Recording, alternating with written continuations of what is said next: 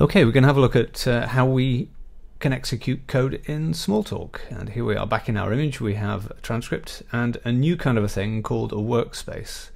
You can open a workspace by just bringing up the system menu here, saying workspace, and you get a workspace.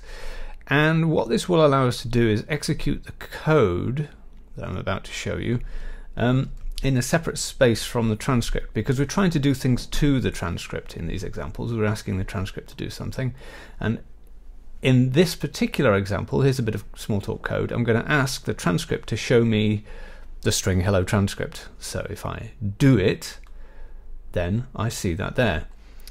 If we look at the menu here that I just brought up, we can see that there are a number of options for executing code, and we're going to go through the following. We're going to go through do it, print it, inspect it, explore it, and debug it. What we do when we want to run some Smalltalk code is to select the code we'd like to execute, and then we run it using one of those options. Each of those options will take this string, it's just a string at this point, and will compile it, and it will then execute it. In the case of do it, it will just execute it. And in the case of the first example, running the code causes something to be displayed in the transcript. And there we go, so we can do it as many times as we like. Now if we remember our class, it will also talk to the transcript, and here we are, we put a method in here called do your thing, transcript show hello world.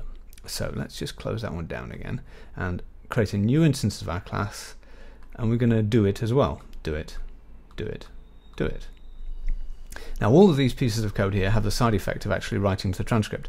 There's another piece of code at the bottom here, time now. I'm talking to the class time and saying time now, and if I do it on that, I don't seem to get anything, nothing's happening. What we need to understand is that every time we run a piece of Smalltalk code, it is compiled and it executes, and we don't see something for free. We actually have to ask for something to happen. The first two examples actually explicitly ask the transcript to show something, but the bottom example doesn't explicitly do anything other than create a new instance of the class time. What we get back every time we run a piece of Smalltalk code is a single object. So in the case of the transcript, if I want to see the object I get back, I can print it. Let's print it first. Now what this will do is it will run the code, and it will then ask the one object that gets returned to produce a string representation of itself. So in this case, we see hello transcript, the code ran, and the transcript is returned, and it chooses to represent itself as transcript. If we do the same thing with our object, we say print it, what we get back here is the default string, which is just a class name.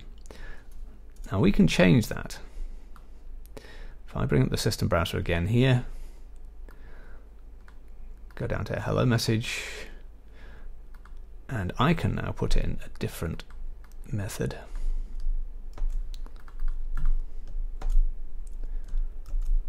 Print on.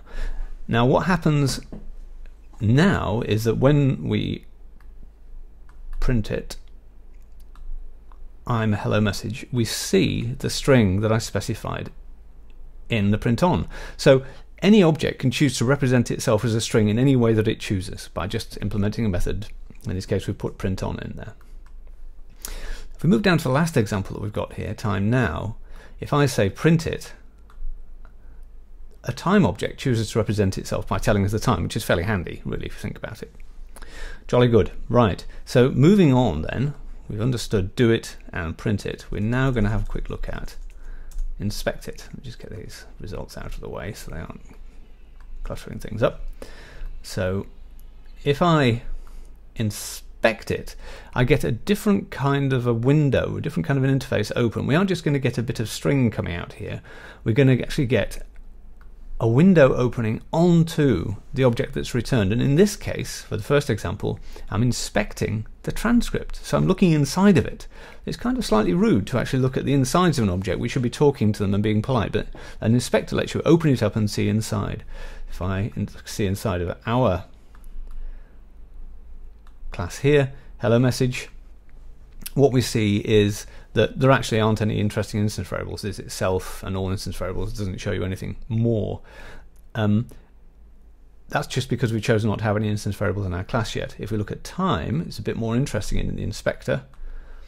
We actually get to see the seconds and the nanos. Nanos are 0 for this particular implementation for this particular time, but there's the number of seconds represented in the time. So we're looking inside at how time chooses to implement itself. Right, so now let's look at the explore. Explore is something which is offered in some Smalltalk implementations. In Faro, which is where we are now, it's basically a tree view looking inside of the object, so you can drill down and follow the object through its structure. Other implementations of Smalltalk have graphical explorers, which are quite handy. Now if we explore our object again, very boring, nothing there, it just says what it is. And look, there's that print string again, just to get a string representation of what the object is. And if we look inside of time now, again, if we explore it, we can see we have seconds and so on and so forth. Jolly good. So, come here, you. The last thing will be not just doing the code, but debugging it. Now, the debugger is a fantastic tool in Smalltalk, and we'll be talking about that extensively later on. But for now, we can see that when we compile the code and run it, we actually get inside of a debugger, and we can see in the debugger, here is the code which is being executed. And I can do things like stepping over that code or into the code. So if I go over and into, here is the implementation of the method that's being run. And I'm just going to say proceed now, and you can see at the top here that it just runs the code as normal, except we actually get to step through and debug it. Okay, so we've quickly gone through what do it does. That just runs the code. Print it will print a string representation of the object which is returned by the code. Inspect it will open a window on it, and explore it opens a more sophisticated way of looking at it. And that's it, really. So what I want to show you now is that these things exist pretty well in all Smalltalk. So let's hop over to VisualWorks. So here is a VisualWorks transcript, just the same as the transcript we saw in Faro, but a little bit more sophisticated. And here is a workspace, again the same as in Faro, perhaps a little bit more sophisticated. And we can pop our code in here. Ooh, paste. There we go. And we can do the same kinds of things. So if I just do it, let's do it. The transcript shows that. If I do a print it, I get to see something else. The transcript in VisualWorks chooses to represent itself in a different way. It chooses to show us something about its internals, but nonetheless, all that's happened is we get a string back. It's just a rather larger string than we got in the other example. If I now open an inspector on this, we get a different kind of inspector. Again, a little bit more sophisticated, but we can see inside of here that this is what a transcript knows. It's a slightly more sophisticated kind of transcript than the one we found in Faro, but it's still just a transcript, and it's still just an inspector, albeit a more sophisticated one. Our object behaves in very much the same way. If we do a print it, we get a hello message, and if we inspect it, we can see that there's not really very much inside of it because there's no instance variables. The last example here, time now, we can see is a time all the same, and there's the string representing it, and we can see the implementation is rather different. Here, hours, minutes, and seconds. But nonetheless, if we print it, we still get the timeout. Right, moving right along, let's have a look at another Smalltalk. Now here, we're in a Smalltalk called Gemstone, and this Smalltalk actually is a database as well as being a Smalltalk, so we can persist objects in here. But that's not the point at the moment. We're just going to run a print it, and in here we're going to say date today, print string, %, and then we get the date today. So that's just an example of a command line kind of Smalltalk, but the key thing here is that the ideas of doing it and printing it are just the same. And lastly, I want to show you a Smalltalk running inside of a web browser. And if we, so this is Amber. You can go to the Amber website and have a look. If we open up the class browser here, we can see that we've got our class implemented inside of this. I just dropped it in, just brought the code in. And in a workspace, we can do all the same kinds of things. So there's a workspace. It's just a tabbed interface here, so it looks completely different, but really the ideas are the same. So I'm going to select this code in here now, and at the bottom we can see we have these various options. So I'm going to say do it, and over in the transcript, hello transcript, if I take our class now, I can get it to do its thing, do it, and again over in the transcript I get to see the output from that. If I get time now and say do it, it's just the same. We don't actually get to see anything. Okay, but if I inspect it, what do I get? Nothing. Let's try date today. Maybe that's not implemented here.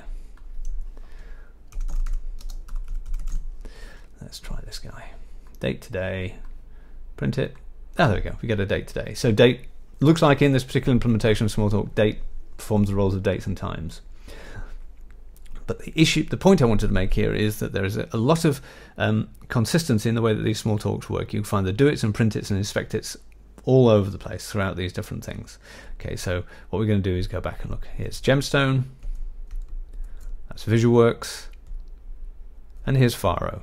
And in all of these examples, what we've been looking at is how to run code, and we've seen how to do it. Let's just execute the code, print it, which means show in the workspace a string representation of the result of evaluating the code. Inspect it means open a window on the results of evaluating the code, so it's an inspector on an object. Explore it is a more detailed way of looking at things, usually in navigation. VisualWorks actually has a graphical one, which is quite nice. And debug it, which means open a debugger on the code and step through it and explore what's going on as the code executes. There you go.